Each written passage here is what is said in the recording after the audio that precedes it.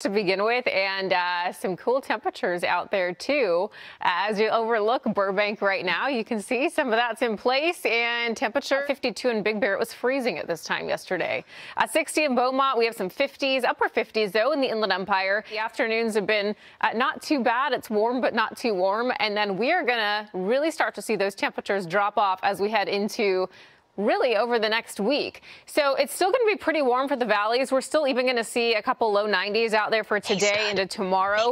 More 80s as we get into the weekend, and then 70s by next week, and potentially even some low 70s for some spots. So we have much more fall-like weather on the way. Temperatures even below average for next week too. So it's all going to be a nice little change. We're going to talk more about it in just a bit, Mark. I'll send it back to you for now. Okay, Brianna, thank you. We, of course, are just driving, trying to drive away from it as fast as possible. We've seen the images of cranes that have fallen into buildings, and we heard from officials saying that it approached so quickly they were not able to get the cranes and move them out, so they kind of just had to lower them as best they could, and those still caused some damage as well. So yeah, we're waking up and seeing kind of what's happened in those overnight hours. Made landfall a couple hours earlier than initially expected, and now it's pretty much almost out of here. It's across the waters and back to home. We are looking at kind of the same pattern that we've been dealing with, some fog, some cloudy starts. That's feeling a little fall-like, and then as we get into the afternoons, we're still dealing with temperatures that are warm. Then we get into next week, and we're down to just mild days. So if you like the warm weather, enjoy it for the next few. We do have some pretty big changes by next week. It's cloudy and cool in Irvine. It's about 60 degrees, and then we have that cloud cover and that layer right over Long Beach as well. Right at about 62. All of our temperatures are pretty cool. We're at 57 in Ontario, 55 in Ojai.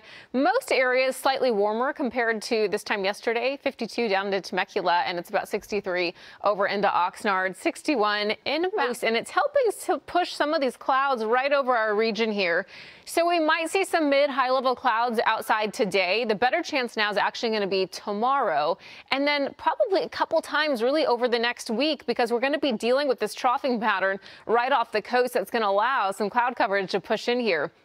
Now, in terms of rainfall, we're not expecting anything. We might get some drizzle out of the marine layer as we head into next week, especially. But Northern California might get a little bit, especially as we head into later next week. So that's exciting. But as we head into your Thursday into Friday, you can see some of that cloud coverage ahead of that trough and that low making its way through Southern California. So partly cloudy to partly sunny tomorrow. Temperatures will still be warm. And then this low pressure that's allowing some of that's going to move right over Northern California into Nevada. Over the weekend, it begins to drop south through Nevada.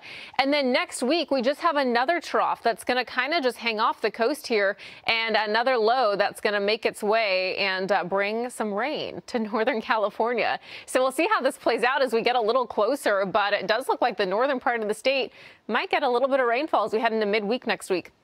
It's still pretty far out, so we'll see what happens. But at least know that this trough and this pattern is going to help us keep those temperatures on the cooler side. So that's why the 7 days looking like shouldn't really need it. Should be pretty nice. Next week, we're going to get down to some lower 70s and then a 10% shot of some drizzle afternoons where you can keep the jackets on hand throughout the day. Highs in the mid-60s, overnight lows in the 30s, 80s by next week. Palm Springs getting down to some 90s finally. We've had a long stretch of some triple-digit heat there, Mark. Absolutely. Okay, look.